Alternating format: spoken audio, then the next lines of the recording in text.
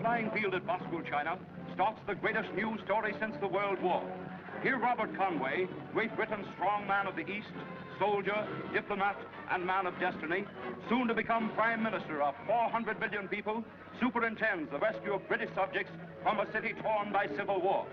Fighting back the panic-stricken natives, Conway, with 3 other men and a woman, escape in the last plane and fly away into the unknown to disappear from the face of the earth. Into what strange adventure did Great Britain's future Prime Minister and his 4 companions fly as their plane continued over an uncharted course with a mysterious pilot at the controls? In Lost Horizon, which answers that question in startling and dramatic fashion, is combined the incomparable genius of Frank Capra with the supreme artistry of Ronald Colman and a magnificent cast, and the dynamic drama of James Hilton, author of Goodbye, Mr. Chips. What do you mean, when we get back? What makes you think we're ever going to get back?